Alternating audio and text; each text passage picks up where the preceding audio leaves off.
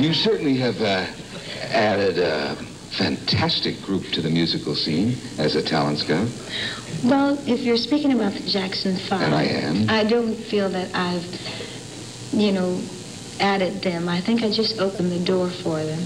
And instead of them walking in, they ran in and trampled me as they were coming through the door. Oh, they're awfully big right Aren't they, now, Morris? I love them. We have one of them in the audience here with us. Where? We have Michael Jackson somewhere out there. Is he out there? Where is he? There he is. That's my child. Hey. That's Michael.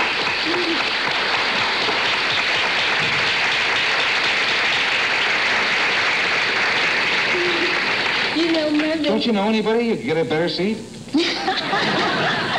He's been incognito. Oh.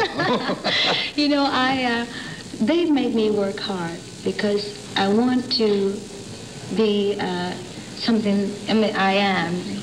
Michael has always been like a son or a brother or something to me, and they admire me sort of like. So I try very hard to keep up such an image for them.